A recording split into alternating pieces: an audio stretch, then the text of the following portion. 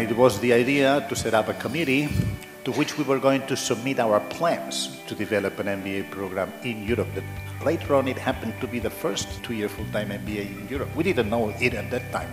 The vision and the memory that I have of that meeting, it was, like the opening of the sky for us. We're seeing the growth of this school.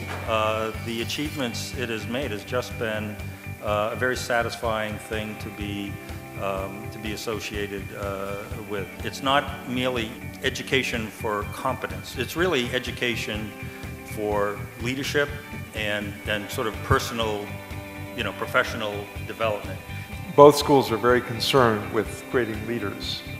IESE puts a little bit more emphasis on sort of ethical and moral quality. I mean, from my point of view, IESE is the strongest business school by far in Europe.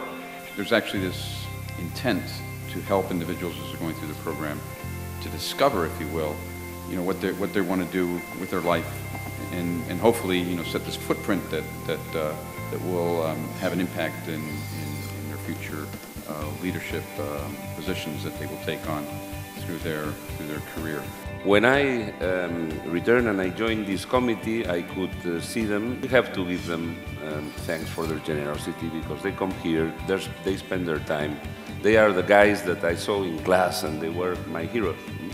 These are the programs that are really training people for higher levels of leadership that require all kinds of skills that go beyond competent technical skills. The best MBA candidates and some of the best leaders are going to continue to come out of those kinds of programs. What kind of positions do you take in your personal life? And these positions that you have to take in life have to be tested, contrasted, discussed, and improved.